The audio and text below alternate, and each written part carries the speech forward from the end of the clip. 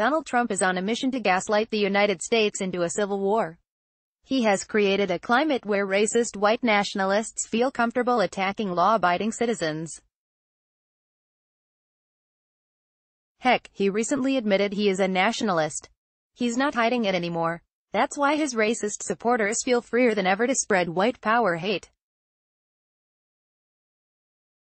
In recent weeks, the racist gang the Proud Boys jumped a bunch of protesters in New York City. A few days ago, the extremist right-wing podcast The Road to Power was behind a disgusting robocall that dehumanized Tallahassee Mayor Andrew Gillum, the Democratic candidate for governor.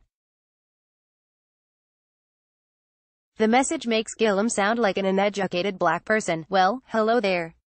I is the Negro Andrew Gillum, and I be axin' you to make me governor of this here state of Florida. And this week, law enforcement authorities were scrambling to find out who mailed suspicious packages, some allegedly containing pipe bombs, to the residences of billionaire George Soros, former President Barack Obama, and former Secretary of State Hillary Clinton, as well as the offices of Reps. Maxine Waters and Debbie Wasserman Schultz, the New York headquarters of CNN, and, just this morning, liberal actor Robert De Niro and former Vice President Joe Biden. Because the targets are leaders of the Democratic Party and Trump's most hated enemies, don't be surprised if the suspect looks like Oklahoma City bomber Timothy McVeigh. Packages remind me of the days when the Ku Klux Klan used bombs to discourage black people from fighting for their civil rights. Hell, Ron DeSantis, Trump's homeboy and Gillum's Republican opponent, it is the second coming of David Duke. He surrounds himself with racists, was an administrator of a racist Facebook page, and has made not so subtle racist digs about his opponent.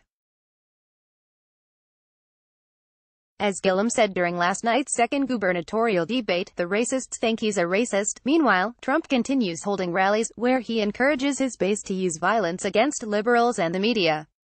He let them know he thinks it's cool that a Republican candidate for Congress body slammed a reporter for asking a question.